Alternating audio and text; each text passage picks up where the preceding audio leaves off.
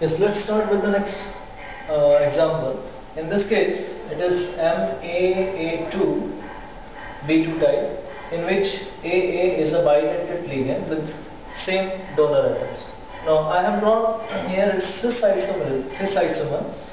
In its cis isomer, 2 chlorine are on the adjacent position, as well as all the nitrogen donor of ethyl and diamine are on the adjacent positions. This is its mirror image. Fine. Now we can see that this mirror image do not superimpose on its object. So we can say these are non-superimposable mirror images, and therefore this particular isomer of the compound is optically active. Fine. Now if this particular isomer is dextro, then obviously the other will be levio. But which one is dextro, which one is levio, we cannot predict it theoretically. This always you should remember. It's not that always the first thing is dextro, then this is levio. No. It is, this can also be dextro levio, this can also be dextro levio, but it has to be found experimentally. Fine. We have to find through polarimeter in which direction the plane polarized light is rotated by either of these two isomers. Fine. Now let me draw its trans isomer now. This is its cis isomer, and if we draw the trans, let's observe the optical activity in that case. Now for trans isomer, we keep these two Cl on the diagonally opposite position, and nitrogen donor also on the diagonally opposite positions. Fine. Now if you draw its mirror image, you will see that mirror image will be exactly the same as that of the compound, like this. So this is its mirror image, and you see these two, 1 and 2, superimpose on each other. So it's this particular isomer, that is trans, forms superimposable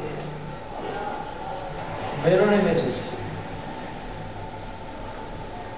Fine. So that means it will be optically inactive. So usually we are finding here that the trans isomers, due to presence of symmetry in them, they do not form non-superimposable mirror images. So usually they are optically active images. Fine. Now we finish with two type of examples. Now I will take another very important type of example. That is the third one, in which only one type of ligand is present, but its nature is bidentate. So that type of ligand, we can say in general it is AA thrice type of compound. For example, we know here AA is a bidentate ligand with same donor atoms. Fine. So here I take one example of cobalt. One of the isomer of cobalt coordination compound is this one in its +3 oxidation state. En is the bidentate ligand with same donor atoms, that is nitrogen. Let me draw its cis and trans isomers. Sorry, pardon. In this case only one isomer is possible, as we have discussed. Its cis and trans is not possible in this case because only one type of isomer is possible. So let me draw its structure. Suppose this one. Fine. So all the positions are occupied by nitrogen in this case. Fine. Let's draw its mirror image now. If we draw its mirror image, it will be like this.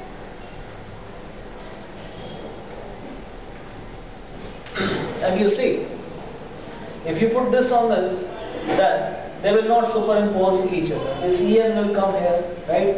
No ligand will superimpose on each other. Fine. So it's again a non-superimposable mirror images. Therefore, it is always optically active.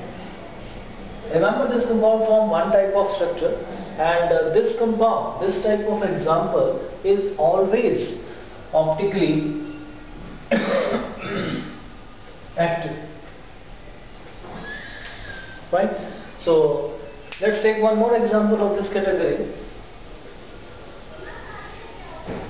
Another complex of cobalt with one anionic ligand, cobalt OX. Fine. Again the cobalt is plus the oxidation state. Here OX is oxalate ion acting as a bidentate ligand. We know this is its structure. This is oxalate ion, both the donor are oxygen. Now let's draw one of its, the only one structure, and we'll draw its mirror image. Now you see, we can use a short form for this, just like abbreviation used in this case, but I'll draw the complete structure here. This is the one structure.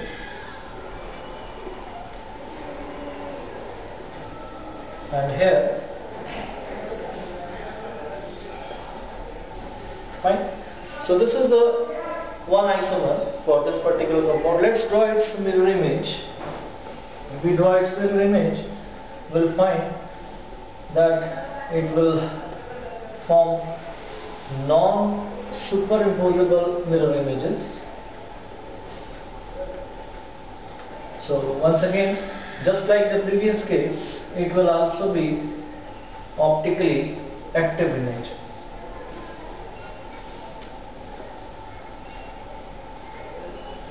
Fine. So you see, you put this on this, you will find that they form non-superimposable mirror images. So it will be always optically active. Fine. So we have covered three types of examples. One different example again I would like to cover. Another type.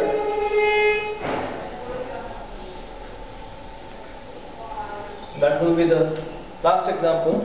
One of the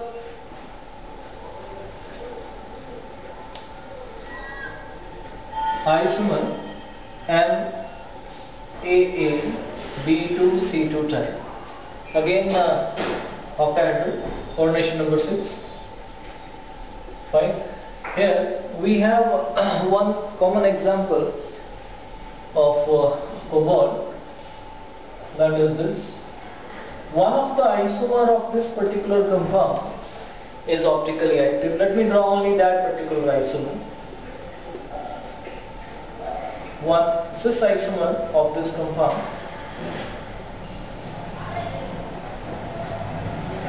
Fine. Let's draw its mirror image.